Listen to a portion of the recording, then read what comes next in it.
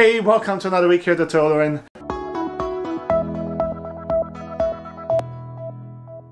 It is going to be a pretty short video again this week because we had Hurricane Ian coming through Virginia too. We got some of that last tropical depression weather from there. We had a lot of rain and stormy weather, a lot of wind. So I'm just here to fix some of the things that either got broken or just some of the windows.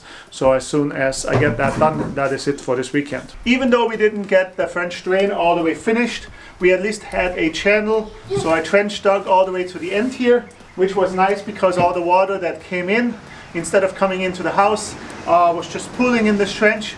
And you can see most of the water is already either evaporated or went down into the ground further. So that's a nice thing and a win.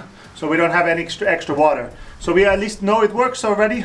Obviously, we still have to put the pipes in and then dig the trench all the way to the end of the house to get the water evacuated out that way. But overall, we know the design is great. We had the right amount of slope. The water was all pooling over on this side, so that's great. So you can tell where normally the water would come in through the wall here.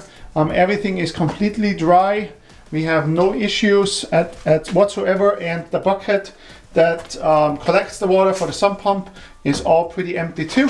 So overall, this is a great win of the trench that we have outside. So one of the windows that we have to fix is this one here in the dining room. They actually had vinyl over this on the outside at one point. Probably a few years ago, this window was probably leaking, and instead of fixing it, they just vinyl, or when they put the vinyl on the whole house on the outside, the siding, they just put siding over it to fix this up, of course. And now, since somebody came and took all the vinyl down to use at a different project that they had, they wanted to use it, so I said, hey, go ahead and just take it down, so I don't have to do it.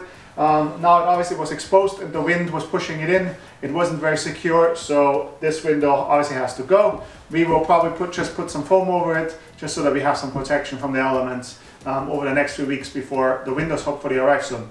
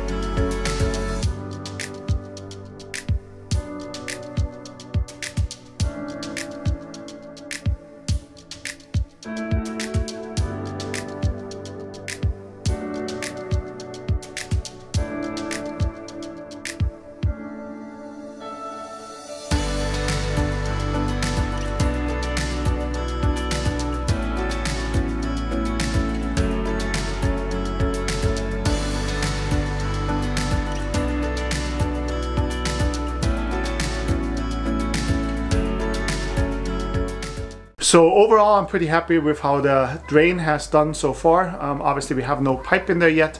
So with all of that stuff, hopefully in the next few weeks getting finished, when the weather is a little better, we will obviously dig the trench all the way, and then we shouldn't have any more water issues, especially when we start putting in the French drain itself.